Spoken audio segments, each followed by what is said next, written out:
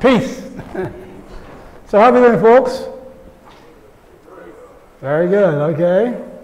So it gives me great pleasure and honor to share with you one of the information that made Africa a great place. One of the teachings that is the cornerstone of Kemet, ancient Egypt. And you know, the information has been distorted tremendously by, you know, Europeans, okay, who don't quite understand these teachings, which has caused many people of different ethnic groups to not embrace the teachings. And it's one of the causes of the problems in the world.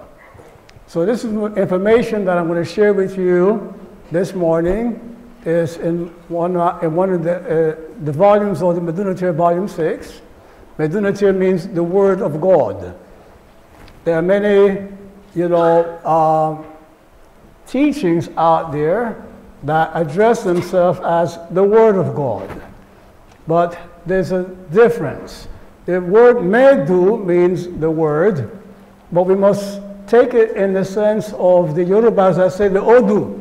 Medu, Odu, meaning that when you go get a reading, a spiritual reading from a Babalao, which gives you insight into your spirit, so that we can find out your past, your present, your future, that which is hidden within the spirit, you know, that word is a word that, you know, comes from seeing what is in your spirit. So Metu Neter, the word of God, is a word that comes to you from a source that is able to look into your spirit. A word that translates and transforms into physical reality what is in your spirit. So Medu means word, but not in the sense that we use it in the Western way. You see that? So we want to clarify that. Just let me make sure I'm doing this the right way. Okay. Okay, so when we speak about Metu Neter, the word of God, we are speaking about Kamitic spiritual science, not mysticism, not mysteries. We're speaking about science. Okay?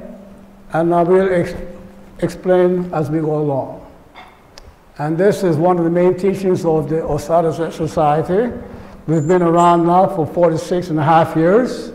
Okay, we are in 30 cities around the world. Okay, all over the United States. We're in Canada, Bermuda, Trinidad, Tobago, Ghana, South Africa. We are in London, actually in 6 cities in England, and so on. So put your weapons down. We have you surrounded.